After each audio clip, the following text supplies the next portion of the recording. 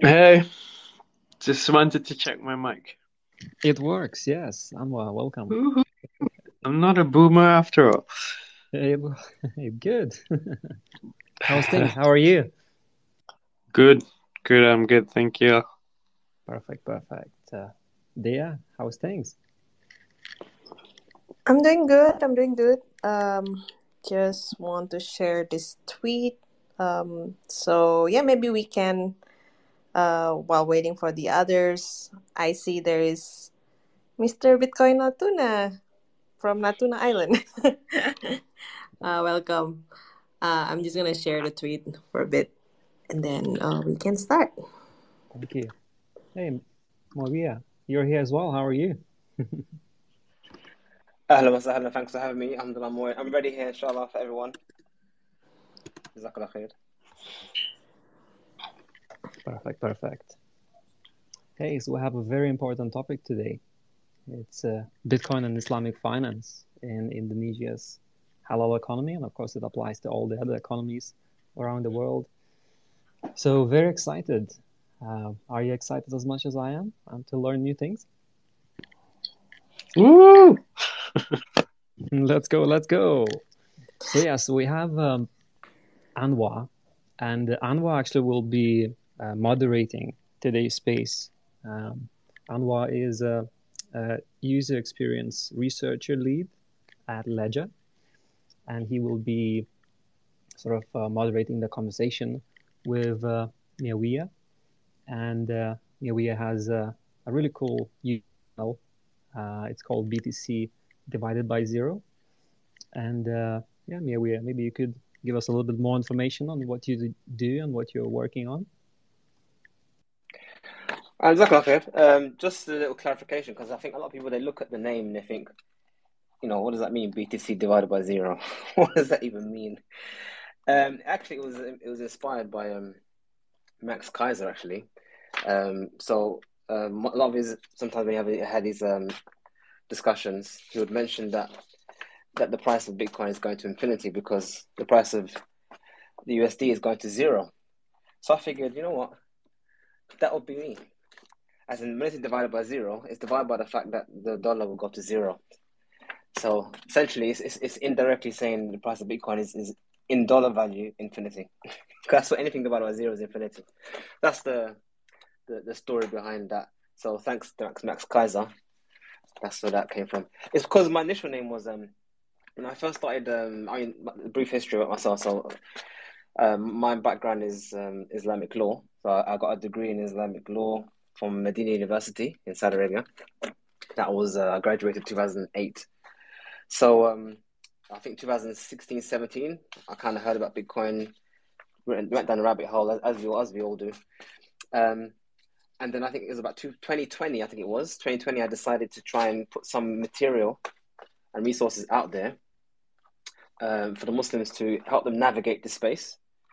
And initially, the idea was is to help people navigate this whole crypto space. So that's where the name Crypto Hash Review came from. It was basically the idea that the vision was that people will ask me questions about crypto, and then I'll help give them guidance about whether or not it's halal or haram. But as you can imagine, over time, I grew tired of crypto, to be honest, because essentially my message was always the same. Just stick to Bitcoin. So essentially, but I never really anticipated that the word or the name crypto would sound so dirty. It's now almost a dirty word now. It's a naughty word. So that's why I kind of almost rebrand or changed or removed that part now. So it's no longer Crypto Hash Review because I no longer do reviews of crypto. I just basically said tell people to stick to Bitcoin. If you're gonna do anything, build Bitcoin. And that's basically where it is, and that's where we're at now. Really, we're at the stage now where Bitcoin is maturing. You can pretty much build a lot of things now on Bitcoin. You have Lightning Network, you have Arc, which is becoming a thing. You have Fedimint. You have so many different ways now you can build on Bitcoin that really and truly there's no real need for altcoins. I mean, in the past, there was always the case to be made, with Ethereum, it's Turing complete, you can build anything on Ethereum, tokens, all kind of stuff. But we have all that now, really, on Bitcoin. It's just about now doing it. So that's where we're at the moment. So that's essentially what I do. Primarily myself. I still do my teaching Arabic and Islamic studies. That's still what I do, primarily speaking. But more and more, I'm moving towards still education, still Islamic education, but more helping people and directing people on how to navigate this space, and more importantly, how to use Bitcoin to develop the Muslim community, I guess you could say. That's a little bit of a rant there, but that's it, really. That's cool. I've always been interested about your origin story. So you were naughty, you were into crypto first. That's fine. A lot of people are like that, right? I mean, I wasn't really. The thing is, I wasn't really into crypto in that regards. I always saw Bitcoin as money, and for me, I was always into the idea that it would help me and Muslims to escape interest. So that was always my primary mission. Okay. But I wasn't really necessarily anti crypto at the time, because especially in 2017, there was a lot of new ideas. Things seemed interesting. Things seemed exciting, but I was never under the illusion that anything would replace Bitcoin or be better than Bitcoin. But over time, you realize that the other coins, they don't really serve any real purpose beyond pump and dumps and taking other people's Bitcoin after them. So but nice to see Adam is here. MashaAllah. Assalamu alaikum, brother. Ahlan wa sahlan. Nice to see you here. Well, yeah, we should bring Adam here to talk as well. Maybe I would give this rights to speak. Adam is from Bitcoin in Malaysia, also very knowledgeable in Islamic finance. Just to give a context for everyone here that listening to the recording or like later joining in, we are going to host Indonesia Bitcoin Conference on October 26 to 27. And then one of the topic that a lot of people, especially in Southeast Asia and Islamic country, would like to discuss is about Islamic finance and what is the relationship with Bitcoin. And I think this topic will be, we should explore this for sure at the conference. Awiya is very knowledgeable in here. We have Anwar also who understand about Islamic finance, and also Adam here. If you want to give like some 2 cents about what you are guys thinking about the relationship between Bitcoin and Islamic finance. But maybe before I give it to Anwar, I can start the question to all of you. Why there is a problem in the beginning, like why there is a problem between Muslim understanding about Bitcoin and what exactly that Muslim needs to do in terms of getting the most halal finance for them. Yeah, so maybe that's my first question, and anyone can answer, and then after that, Anwar, you can take over. Cool. I was gonna say I wasn't going to answer the question. I'll probably get Muawiyah to speak deeper, but I think, and I'm just making a disclaimer here that I'm not an Islamic scholar, right? But I have an economics background, and I've been interested in Islamic economics and Western economics and how the whole international economic architecture works for a while now. Just an interest and a student of knowledge, really. But I was gonna say to Dia's question, I think one of the problems or issues for me is that humans have really short memory, and a lot of people haven't really looked into how the current system has come about and how it has changed compared to history from when the time that Islam first came, for example, and how it has developed and changed until now. Or like we're not living in the same system anymore. And like Moria can probably speak more on that in terms of how some of the other scholars today have the opposing view, right? That Bitcoin is haram and all that stuff, and some of these have been derived from historical, I suppose, misconceptions, if you want to call it that. I'll pause it here for now and see what the others want to say. Yeah, I think if you were to, and I mean, primarily, I think what we need to understand is that the problem we have here, especially with people opposing Bitcoin specifically from an Islamic perspective, we shouldn't really think of it as a Muslim problem. It's more of a human problem. And when I say human problem, it's because money as a whole is about belief anyway. Gold only really has a stand-in as international money or the store of value only because we all believe that. I mean, no one thinks that palladium is an international store of money or that platinum is the same. Although one could argue that they have more value per weight. Even saffron. I mean, saffron is worth more in its weight than in gold, but no one uses it as money because that's not an established belief.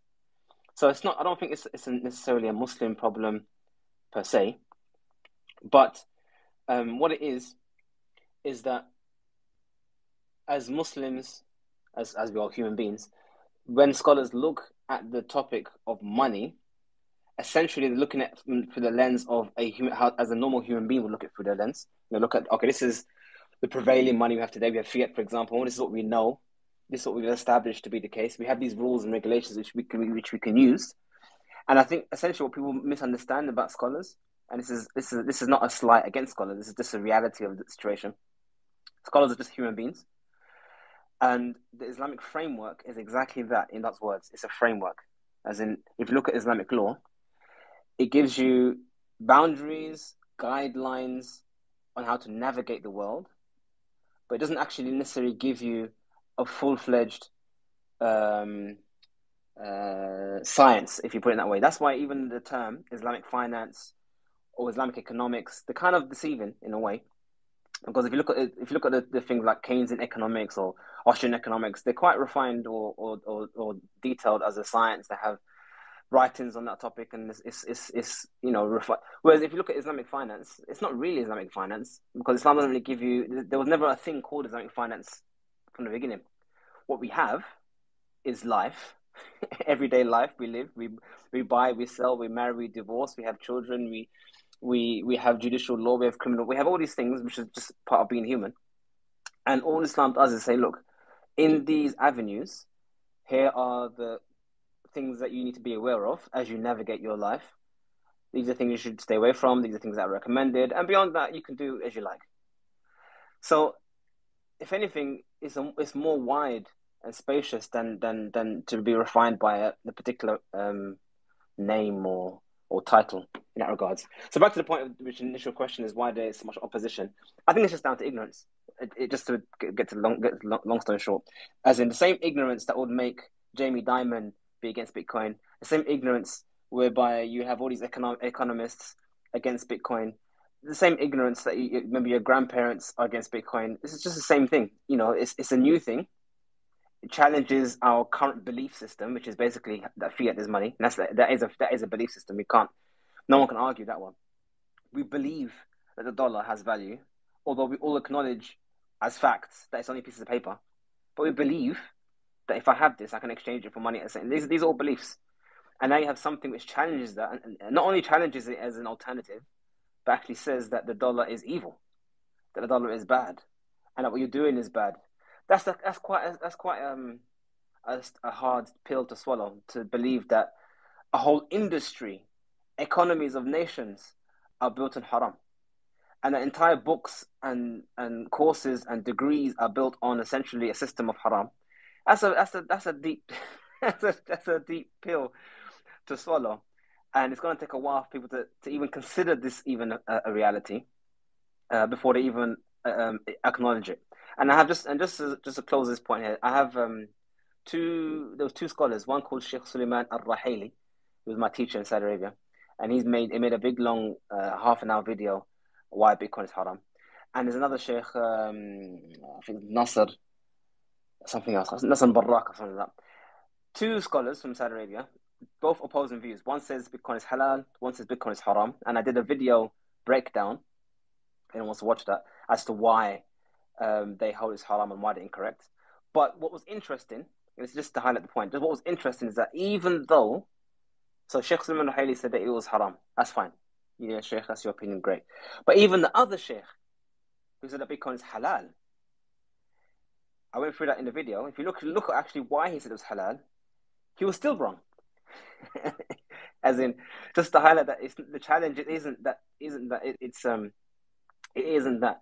there's something inherently wrong with Muslims. It's just that the perception of what Bitcoin is so different to what we are used to, that even when they give the correct fatwa, in my view, that Bitcoin is halal, their perception of what Bitcoin is still wrong.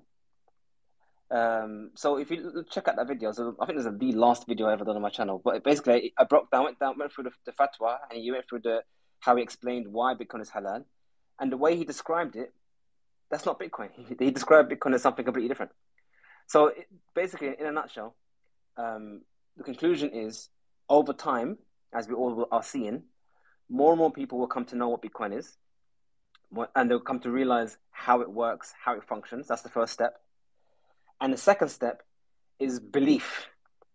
More and more people will start believing that it's not a Ponzi scheme, it's not a scam, and you can't just hack it. And the overall belief of the market would have, or confidence, you could say, would grow.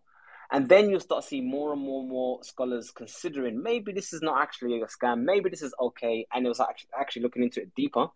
And then you start seeing fatwa change, where fatwa might come out and say, yeah, it's actually halal because X, Y, and Z. And we've already seen that as it is. We've already seen that some scholars saying, I used to hold it was haram, but now I looked into it and I realized that all the objections I had against Bitcoin are already there in fiat.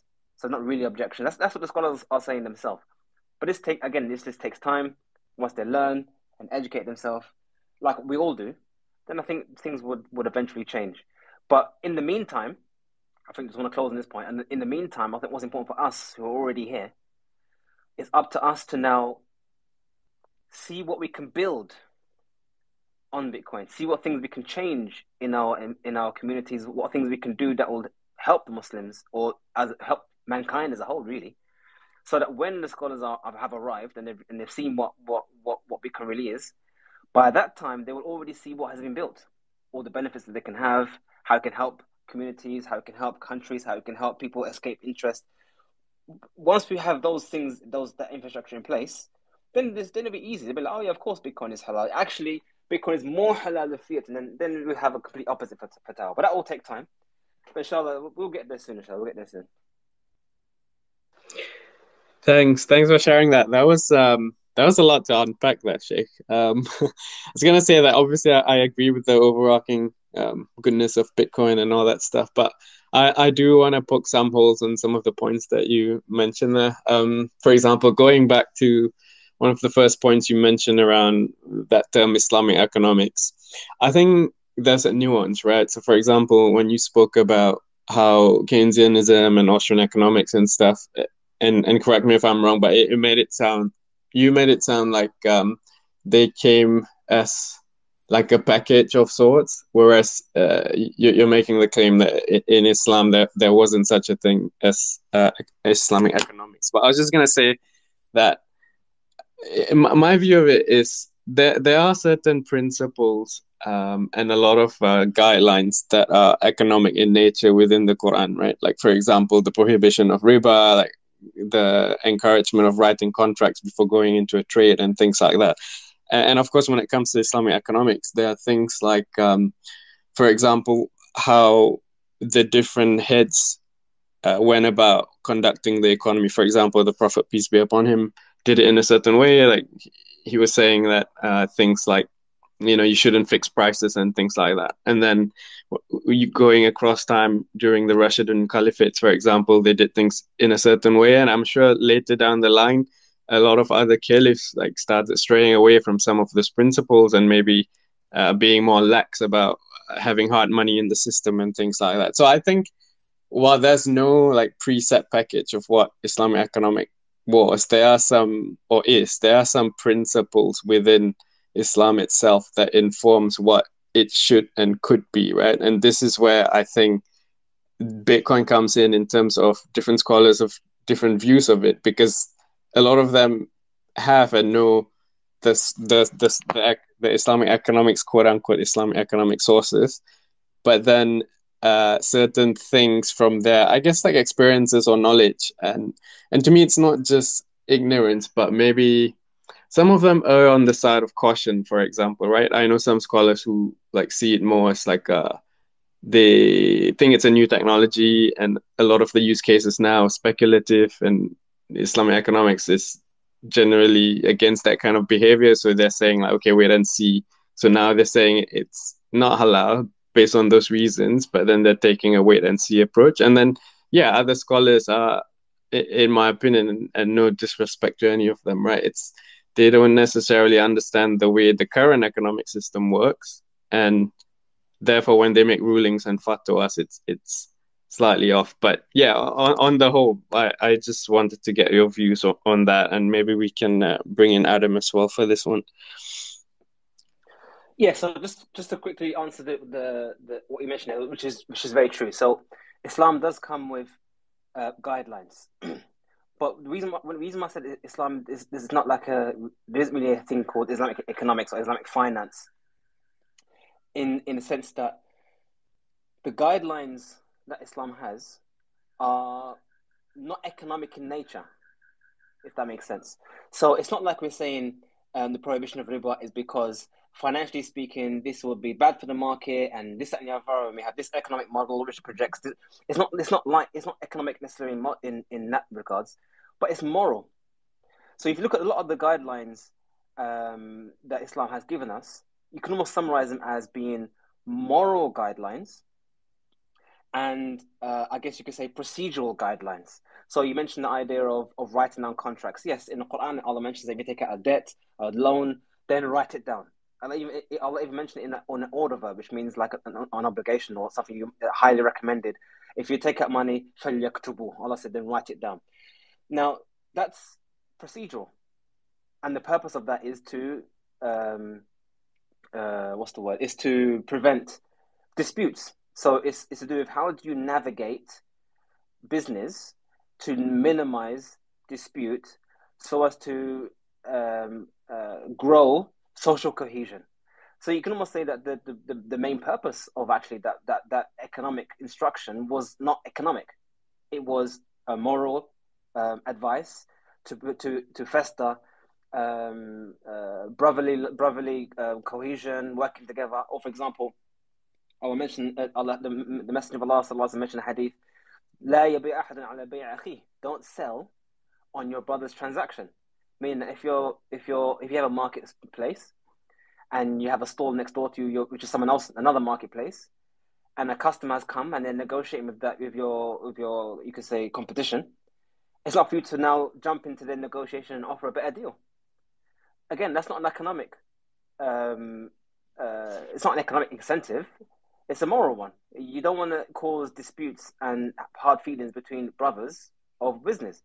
So if you analyze a lot of the economic and Islamic guidelines when it comes to business, all of it comes down to, like I said, it comes down to moral imperatives, moral instructions, and things that infest and grow social cohesion. Even you can even make a case for riba. You can even say that one of the evil things about riba is that it destroys society because it puts one person at an unfair advantage over others.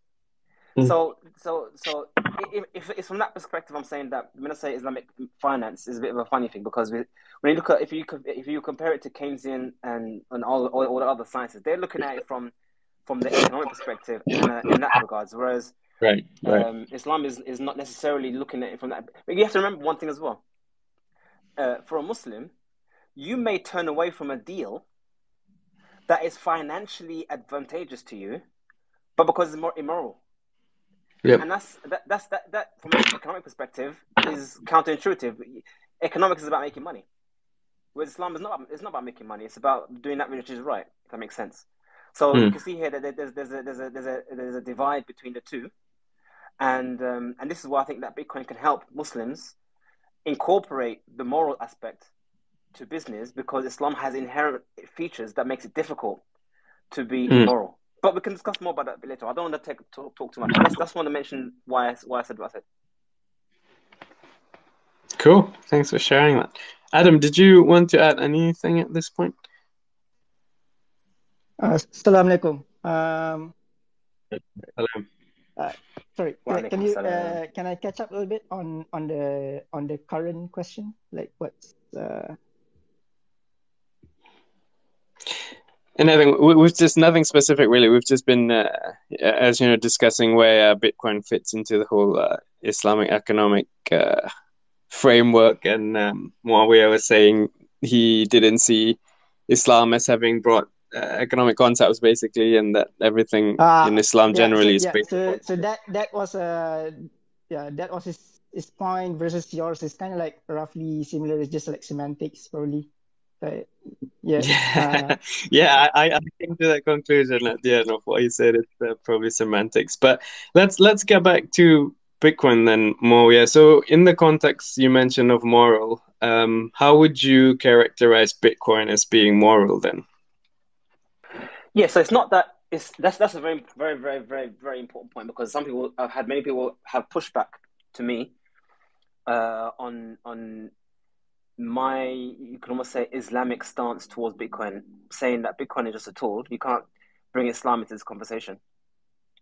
And in a way, that's true. Just like you can't say there's such a thing as an Islamic knife or an Islamic chair or an Islamic sofa. There's not really Are a thing these like that. pushback from the scholar community out of curiosity? Pardon? Are these pushbacks from the scholar community out of curiosity? No, actually, it was from non-Muslims. Actually, whenever I make posts about Bitcoin and Islam and whatnot, they always say to me, "Why are you bringing Islam in this conversation? Bitcoin Ah, is right. just Bitcoin." So, Okay. so you're right that Bitcoin isn't really something necessarily inherently Islamic. I can't say Satoshi Nakamoto was a mufti. I'm not suggesting that. But what I do say is that because Bitcoin has properties akin to gold, not all properties, but some properties akin to gold, there are properties that those properties makes it difficult to act immoral over a sustained period of time. So let me give you an example. There's easiest example to give will be the aspect of riba, interest. So if I was to give out an interest-bearing loan denominated in Bitcoin, it can be done, but no one would really do that because they know that it's a deflationary currency, and interest, especially as a business model, only really works if it's in an inflationary environment, not a deflationary environment. So the fact that Bitcoin is deflationary by necessity, that means that if I was to take out a loan in Bitcoin and on top of that accrue interest on that loan, that's technically suicide because it'd be increasingly more difficult to pay it back as the price of Bitcoin goes up. I mean, it's difficult enough taking out a Bitcoin loan in a halal way where you don't have to pay interest, let alone to do it in a way we have to pay interest on top of that. So it disincentivizes you to do interest in that regard. That's number one. Or another example would be the fact that the idea of just giving you a non-riba loan, just a loan where I give you one Bitcoin, you pay me back one Bitcoin, that actually does make sense now. Whereas in fiat, it doesn't make sense. I mean, if I said to you, I'm going to lend you £10, or sorry, £10,000 over a period of 5 years, and I want you to pay me back £10,000 at the end of 5 years, that's insane. Because factoring inflation, I'm losing money just by the fact of trying to do the right thing. Just trying to be a normal, everyday halal Muslim, that deal is a bad deal because I'm losing money. Whereas if I was to lend you one Bitcoin over a period of 5 years or 10 years, that's an okay deal actually, because that's actually a very secure hodl because I'm hodling without the risk of losing my hodl because it's now a liability. As long as I get back my Bitcoin, I'm happy to hodl it for 5 years or 10 years because I know that in those 5 years and 10 years, at least it will be what it is, if not more. So again, you see that by the properties of Bitcoin, it makes acting moral or acting in accordance to Islam make more sense.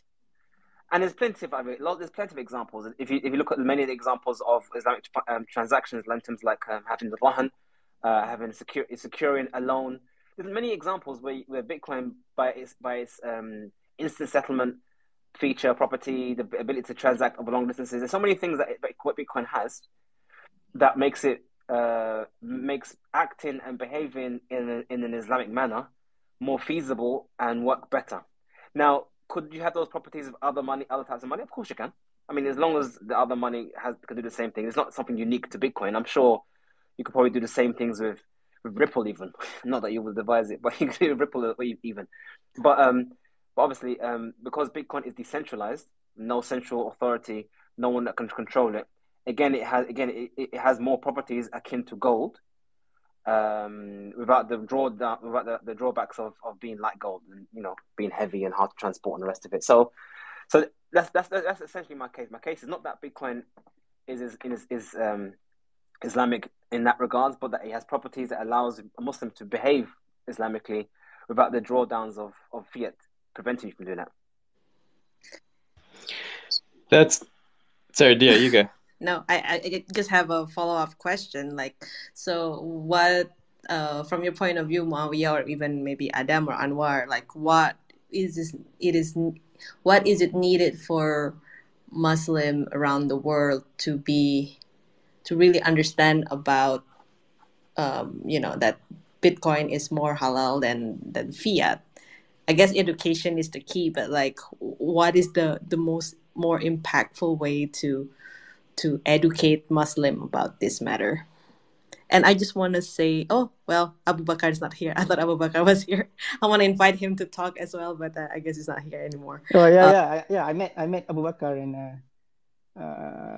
Prague. Yeah, he's a cool guy. Yeah. Yeah. So Let me go.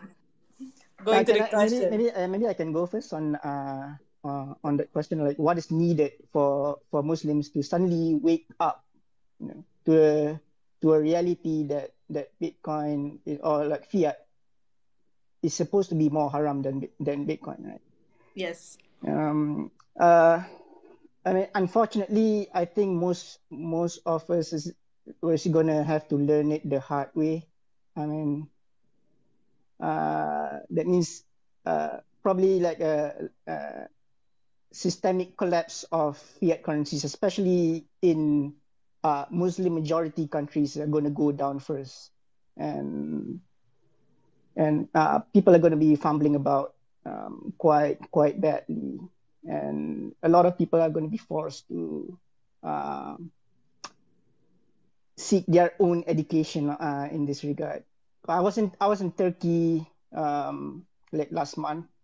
It was very, very interesting. Like you see a lot of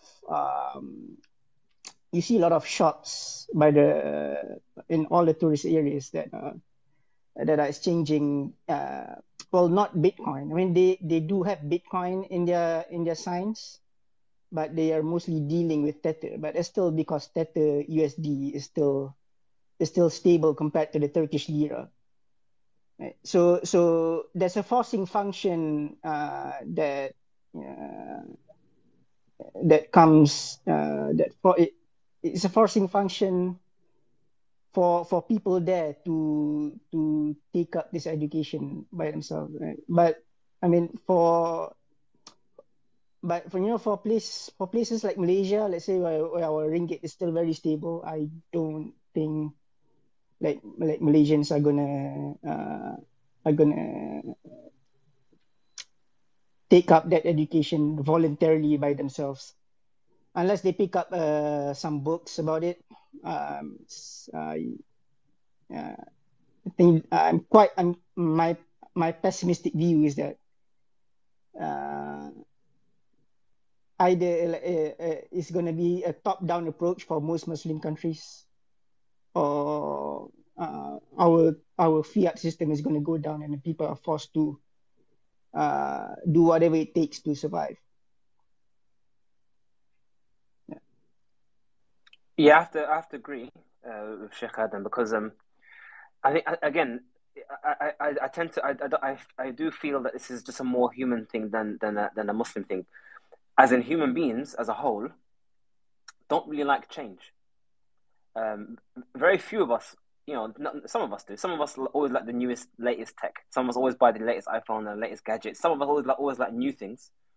But the vast majority of people don't like new things. They like to just do what they normally do and happy to just get on with what they need to get on. And that's why you find most people, their first introduction to Bitcoin is only about making more fiat.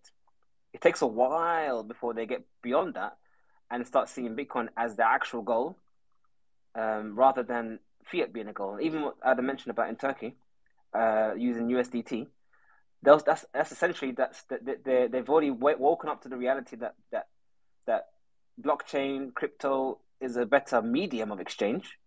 But there's still many who haven't realized that Bitcoin is a better medium of all of them of exchange in terms of store of value and the rest of it. So only those really who have that push, that need to make that change, will make that change. So either it'll be their bank accounts got frozen and then they realized, wait, the banks, their point of failure. Either their currency would fail, like was happening in Turkey. I mean, I just saw yesterday a video, like a little clip of the Google searches for Bitcoin by country. And in the last 2 to 3 years, Turkey has been second after America. And literally it came out of nowhere. It was not on the board, not in the top 10. And then literally in 2020, 2021, 2022, it just literally popped out of nowhere and it became number 2 out of nowhere. But why? Because of the lira. So there was a need, there was a push. And that's the case for everyone. I mean, especially in the West, in Western countries like UK and France and Germany, because we have a relatively stable currency. It's mainly because of people want to get into pump and dump. So want to get into this currency coin here, and want to get into this coin here, make more money, make more fiat. It's very rare to find people who have that need. But I guess one thing that would help in that adoption, the other option of basically being pushed into Bitcoin, would be to give better alternatives. And I think this is where this is our job. Our job is, it'd be nice if Al Bakr would come back, but that would be our job to do. I provide services and options that aren't possible in fiat, that are so compelling that that you just have to now learn about Bitcoin. If you don't, then you're missing out. That will be basically same thing. Internet was there from the 90s, but it didn't really kick off until the late noughties, teens. Why? Because there were new business opportunities on social media, on your Twitters and your Facebooks and all that other stuff. There was new ways of making money, new ways of getting traction and whatnot that you weren't getting off the internet. So I think that's basically what it is. This is why it's important for us to build things, procedures and optionalities that just cannot be found elsewhere, that will force people to come in. I think that's why we need to focus on that. Agreed. Thanks for sharing that, guys. I was just going to say that, just being conscious of time, I want to open up the floor for Q&As for any listener who have any questions or points they want to share.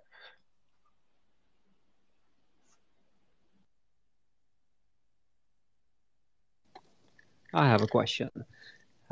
It's related to Islamic charitable giving. I believe it's pronounced zakat, right? So how can Bitcoin be utilized to sort of enhance Islamic charitable giving? Actually, sorry. Yeah. So my first year of paying zakat on my Bitcoin holdings was actually to an Indonesian startup charity. It's called Blossom Finance, but it's not Blossom Finance per se. It's like, I think one of the CEO referred me to like another Indonesian charity, and then I just directly send my the amount of Bitcoin that I have to pay zakat on to that person's address, like just directly. The subsequent years, I've been paying my zakat locally in Malaysia. I've partnered with a local charity crowdfunding companies called globalsadakah.com, where they list campaigns from other charitable organizations. Some of them are zakat eligible. And if you go to globalsadaqah.com, they have an option in the checkout page when you wanna donate or you wanna pay zakat on some of the campaigns that they accept Bitcoin on their payment gateway. So it's it's really quite straightforward. Really just take 2.5% of the amount of Bitcoin that you are it is eligible for zakat, and then you just send it directly to the collector. And also, like in Malaysia, most like all of the states actually came out with a zakat guideline on crypto assets. Like even one the Kuala Lumpur state, like the capital. So each Malaysian state has a zakat collection agency, like it's a state zakat body. So you go to the website, like one of them has a calculator for to calculate how much Bitcoin you have to pay, like if you hold it for more than 1 year. Yeah. Thank you. Thanks for an answer. And also, I just realized that there might be a different type of zakat with the invention or discovery of Bitcoin. So, what comes to my mind is Michael Saylor's kind of idea. The ultimate donation is to die with your private keys, right? So, would that be zakat, like a donation to everybody, as Satoshi said? So I didn't hear the word you said. So you said buy with private keys. Say that again. Yeah. So basically, Michael Saylor, I heard him saying that on a podcast. The ultimate charity event that you can do is to basically destroy your private keys, or basically die with your after memorizing your private keys, and yeah, that's what it is. So yeah, well, what's your thoughts in terms of that? Just because it's Michael Saylor's idea, and it's basically also Satoshi did mention that in the forum. Consider it as a donation to the network if you lose your access to private That's a donation. key. That's not zakat. So in order to pay zakat, Okay, fair play. zakat has like 7 qualified recipients, right? So if you burn your private key, you can't really direct it to like any of the 7. So I wouldn't consider it as zakat. I mean, you could think of it as an infaq, like donation, but it wouldn't be zakat. And Amazing. also, thanks for clarifying. you would essentially, if you're donating, again, it wouldn't be zakat. But if you're donating money to the network or to the Bitcoin holders, that's indiscriminate. That means even Satoshi, who has 1 million Bitcoin, even he's getting donated to. I mean, why would Islam doesn't encourage you to give donations to those who are already rich? You're supposed to donate to those who are poor. Well, those who are poor are not other people who receive the zakat. So I think that's like Adam was saying, zakat has its recipients, and you have to direct it to those recipients. And your zakat is not valid if people who gave it to are not recipients or don't deserve that, and you have to give it again. So you couldn't really do that. And interesting, because Michael Saylor, I've watched many of his discussions, and he has many good, interesting ideas when it comes to like thermodynamic balance and that kind of stuff. He has a lot of good ideas, but on a financial level, he still has the same old, I would say, ideas about finance that is against Islam. Primarily, for example, his idea of never selling a Bitcoin and just taking out loans on Bitcoin at a certain premium, a certain percentage, lower than the percentage. He has many ideas which oppose Islam, and this is, I would say, one of those examples of that. Burning your private keys or burning your Bitcoin will be a terrible idea, especially as Islam actually prohibits the destruction of wealth. It's not allowed to destroy money or destroy wealth. That's a big prohibition. What better for you to do is just keep it to someone who can use it. All right. I think we are almost at the end of this Twitter space. I would love to explore more about this topic. So if everyone here would like to discuss more, and then really dig deep into Islamic finance and Bitcoin, we're going to have this topic at Indonesia Bitcoin Conference.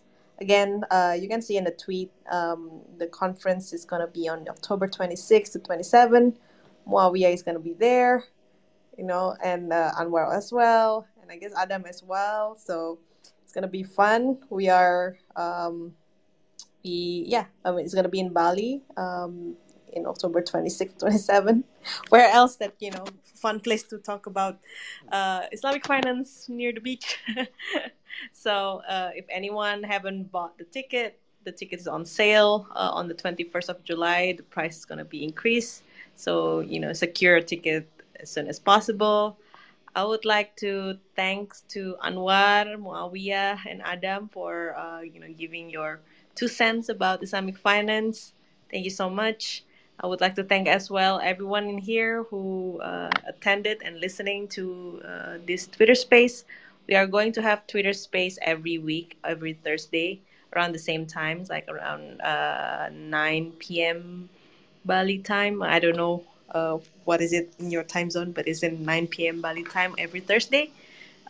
Just stay tuned in our channel, Indonesia Bitcoin Conference. We will post, we will engage with several other speakers that are going to be coming to Bali to the Bitcoin conference. Again, the website to buy the ticket is at indonesiabitcoinconference.com. If you have any question, you can just DM us in our Twitter. Thanks again, Keep Lab, for hosting this. And thank you, Anwar. Thank you, Muawiyah. Thank you, Adam. Thank you, everyone who's listening. And I'll see you again at the different Twitter space. Bye-bye. Cool, jumpa lagi. Bye-bye. See you, everybody. Right. Thank you. Thank you. Terima kasih. Bye-bye.